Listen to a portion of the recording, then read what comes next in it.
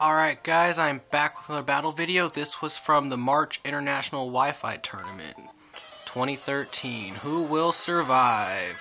So I'm challenged by Jason ZZ's son, so I imagine he sleeps all day, so it's Jason up all night. I send out my birdies, Star Raptor and Mandibuzz. He sends out his Dust Noir and his Bronzong, so he's definitely going for a Trick Room right here, so I'm not going to bother setting up any Tailwinds. I figured him for Trick Room from the get-go when I saw his team. Like, there's no way he's not using Trick Room, and he was showing a Marowak, so I didn't use my Jolteon. Doesn't matter, but so I go for the U-turn against the Bronzong. Deal a little less than 25%. Get Hitmontop out there. Get the second Intimidate off the battle, so both his Pokemon are at -2. Assuming they're both physical, I don't see why the Dust Noir wouldn't be. Bronzong's kind of tricky, but I usually see them go physical. And I pull off the Toxic against the Dust Noir since he doesn't have an Eviolite. I just want to rack up that damage ASAP. Goes for a Shadow Punch at -2. Doesn't really do much damage. And the Bronzong goes for a Trick Room. Ugh. So I gotta ride out this Trick Room, and one of the good ways to do riding out a Trick Room is like forcing switches. So the plan here is to take Hitmontop out of there and replace him with Star Raptor to get the third Intimidate off to get both of his Pokemon at -3. If I can get both of them to switch, it's kind of one turn I kind of dealt with Trick Room and just gotta ride out this Trick Room. Like, it's really annoying when you just don't like Trick Room teams and you have to go against them. Kind of annoying. So he goes for a Gyro Ball at -3. Does half damage, like about half damage. Wow, and he lost some HP, so he's got that Life Orb. He's going for a shady. Doesn't hit me with the Shadow Punch, but he's going for a shady Gyro Ball. Wow, against my Scarf Star Raptor too. Ugh. Super effective damage against the Dust Noir with the Snarl. Just attacking their special attacks. Doesn't matter. I was just trying to attack both of them. Just deal a little damage, nickel and dime them. He's got the leftover, so he's going to be like getting a little bit back, but the Poison's going to take care of that. So I go for the hard switch right here. There's no way I'm waiting for a U-turn. I don't want to take any damage. So I get the Hitmontop out and get his Pokemon at -4. So like, he's definitely got to switch now. Like, there's no way he can't. And then he sent up Stealth Rocks. I'm like, oh man, really, Stealth Rocks? I got my 2 birds. All right, well, Mandibuzz isn't going anywhere for sure. For sure now. He goes for a Fire Punch. Doesn't do like diddly squat to Hitmontop. Go for a Snarl. I don't really do much damage, but I'm just slowly nickeling and diming this dude. That's the plan. Then goes for a Leftovers. And in case he didn't switch, I kind of had a Fake Out ready for the Bronzong because just didn't want him doing anything. I'm not worried about the Dust Noir. I thought he'd switch. I thought the chances of switching were pretty good, but I don't know, I decided to just go for the Fake Out, which kind of helped me out, actually. And he did the double switch, Marowak. So I went for the Fake Out against the Bronzong, but he switched it into his Slowking, and his Slowking uses the red card, and Hitmontop says, see you later, and Star Raptor says, come on, Rocks, you ain't holding me down, and takes his little Stealth Rock down. But he comes out and gets the Intimidate off. And just this right here is just, this isn't like a spot I'm going to keep him in, but we got to watch.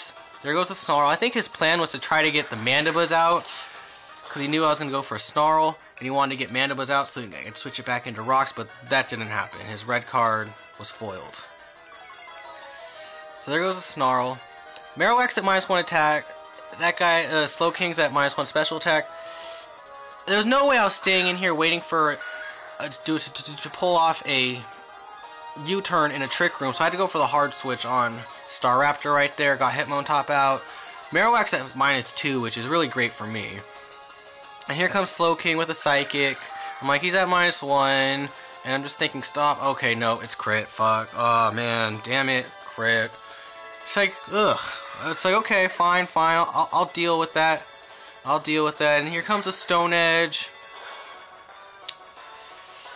Super effective, doesn't do much damage, but I figured he'd attack me with his Marowak, so I went for a Roost right here. I'm like, yep, oh yeah. You ain't hurting my Mandibuzz. You ain't hurting my Mandibuzz. I'm not switching Staraptor back in right now, and the Twisted Dimensions turn, and here comes my Heracross! Heracross! That's the boxer right there. He takes his Slowking out, he gets his Bronzong back in there, he's like, oh, his Heracross ain't gonna do nothing to my Bronzong. Mega Horn, Bug Gem boosted. Here we go. Boom! Let's see how much damage that does, and that is enough to take out the Bronzong. 1 kill for the boxer, +1 Moxie boost. Boom! That's beautiful right there. Go for the Toxic against the Marowak. Yeah, you're toxic. Now what you gonna do, Marowak? What you gonna do? Marowak goes for the Stone Edge. And I'm like, alright, I took it last time, and oh, crit, oh man, another crit, oh, dang it. There goes my Mandibuzz. Like, that just, stuff like that just really makes me mad, but, on poison damage, but it's all good. It's all good. Here comes Staraptor. Staraptor's back through the freaking rocks. Well, you don't see the rock damage yet, but he sends out his Dust Noir, but look, Staraptor came in through the rocks, survived with 3 HP, pulls off an Intimidate. Not that it really matters. Well, -3 Marowak, -1 Dust Noir. I guess that's kind of cool. Staraptor goes for the Brave Bird against the Dust Noir. And does he take it down? He does! Staraptor takes it down. Kamikaze took himself out, but he did his job. He took out the Dust Noir. And here comes a +1 Heracross with close combat. Is that enough to take this fool down? Marowak goes down. Marowak is out. That's another kill for the boxer. +2. Come on, Moxie boost. Moxie's coming up. Oh, there we go. +2. That's what I'm talking about, the boxer. Ooh, late game sweeping. That's what I'm talking about. He sends out his Slowking, and it all comes down to whether or not my Mega Horn hits. It hits! There's no way this guy's surviving this attack. No way, and he goes down. Slowking, fainted, and Heracross is a boss. That's the boxer right there. And that's how I defeated Jason Up All Night. Alright guys, thanks for watching. Hope you enjoyed. Take care.